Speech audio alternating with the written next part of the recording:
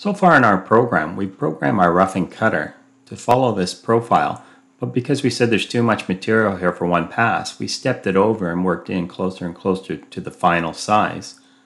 And with the last pass, we left 25 thou for the finished tool. In this video, I want to demonstrate how we program the tool to step down with each multi-pass. But first, I want to address this issue here. With these second two cuts, we feed from an inch above the part, and that's wasting a lot of time. We don't really want to do that. And that's because here we wrap it an inch above to make sure we clear everything, and then over. So before we feed to this depth, we should add a G00 and wrap it back to 100 thou above the part. So I'll copy this, and I'll move down here to this cut as well, and I'll paste it. I'll refresh the plot, and now we can see we wrap it down from the 1 inch to 100 thou above the part, and then feed down. So next, for each pass, I would like it to step down. We have 3 step overs.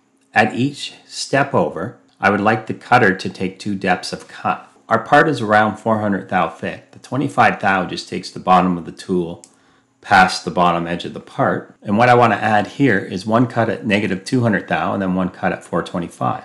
Well, to do that, I'm just going to cut and paste all of this here. So I'll copy it. And I'll come up here and I'll put in a few spaces so it's easy to see. And I'll paste it in the middle. So first, I'm going to change this depth to 0.2. And then I want to change this position here to this. So I'll copy and paste that there. So what have I done? I just took all the geometry that I know cuts the part for the first roughing pass, and I copied it, and I changed the depth now for the first pass to be 0.2. The second pass at that same X and Y location will be 25 thou past the bottom of the part. And then the G40 that takes it back to the start, I made sure I went back to this initial position. So let's just refresh the plot and have a look.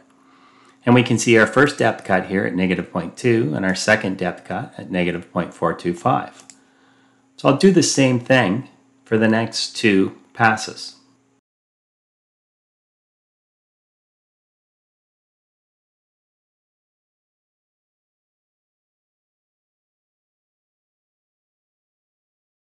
For this final pass, because initially we just cut the part and then we go to our ended tool sub, it's not prepared to go back to the start. I'm going to come up here to the previous tool, copy and paste this at the end of my new depth. And again, I'll reset this depth to 0.2 and I'll refresh the plot.